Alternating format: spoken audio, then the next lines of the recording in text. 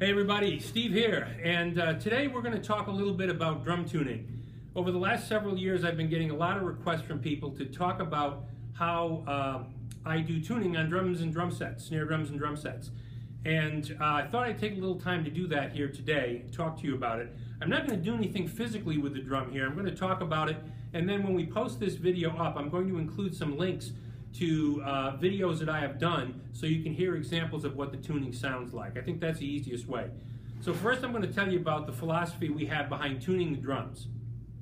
And keep in mind, this is a philosophy developed back in the 40s, 50s, when everything was acoustic for the most part.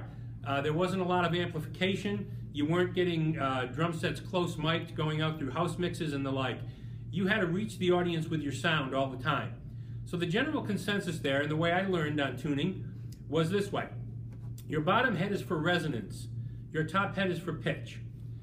The way we learned to tune, then, was to tune the bottom head, and I'll use a representative example. Let's say we tune the bottom head one turn, okay?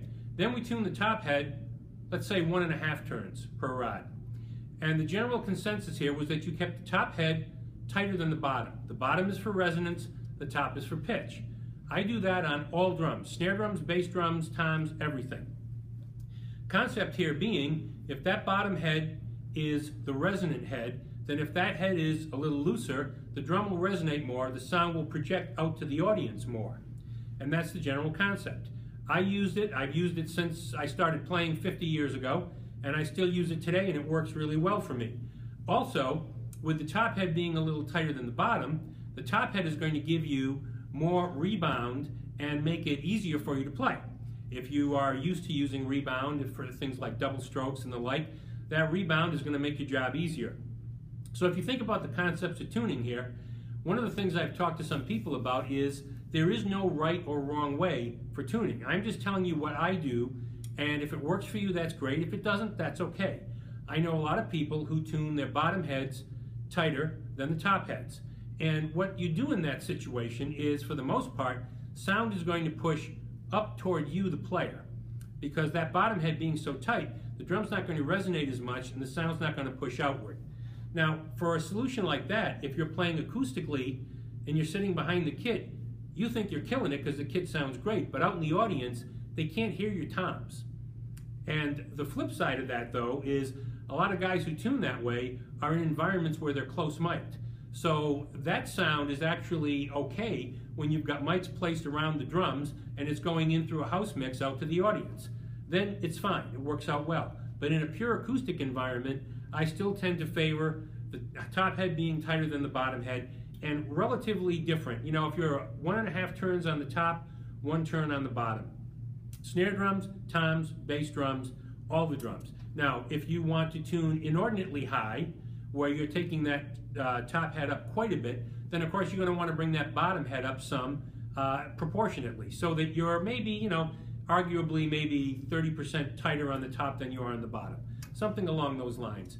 I also tune by ear, no drum dials. And in my opinion, you should get used to tuning by ear. Let your ear do the work. And when you tune the drum, you're not looking to tune to a specific note. You're looking to tune to pleasing intervals. Most drums will have a sweet spot or a sweet range. On a Craviato solid shell kit, the range is enormous because the shells will have huge tuning ranges. But generally, when I think about tuning drums, I think about tuning, let's just take a normal 4-piece. A 13, a 16, a 22, and a snare drum. I want that bass drum to be like the root note of the chord, the floor tom to be like the 3rd, and the mounted tom to be like the 5th. So you've got a pleasing sound, whether it's a major triad or a minor triad, and you're looking for relative pitches, not pure, complete notes, because you can't really tune this instrument to a pure note without any overtones. It's just not designed that way. But you can tune it to the pitches, and it works. Now for me, that means what I use in the way of heads is also fairly simple. I use coated ambassadors on the top, and coated ambassadors or clear ambassadors on the bottom, whatever you prefer. It doesn't matter one way or the other. I don't really use any muffling at all. On bass drums, I generally take the bass drum and play it wide open with that coated ambassador on the back and a smooth white on the front. If I need a little bit of muffling on a drum, what I do is I do a very simple thing. I mean, I reach in my pocket here and take out this handkerchief. And what I would do is I just kind of take this handkerchief out, kind of roll it up like that, and tuck it down in the area where the bass drum pedal connects up to the head. That will take just a tiny, tiny bit of the muffling in that you need. Take some of those overtones out. If you're playing in a really live room where you've got a lot of glass, a lot of hardwood, maybe you've got tile floors, not a lot of carpeting to absorb the sound. You want to trim it down a little bit, you can do that. On your toms, you could use a little bit of moon gel to take a little bit of that out. So in a general sense, it's not really a great mystery. This is just the way I look at the tuning equation. It's what works really well for me.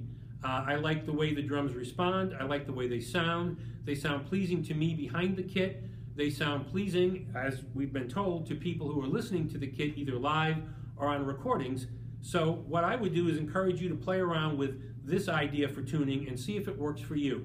Again, there's no right, there's no wrong. So don't go, hey, you're wrong about tuning. Hey, that's fine. Tune the way it works for you. I'm just giving you an alternative based on what we've experienced and what I've experienced over the years. So I would consider it a great benefit if you would give it a try. If you are having trouble with your drum sounds, try that.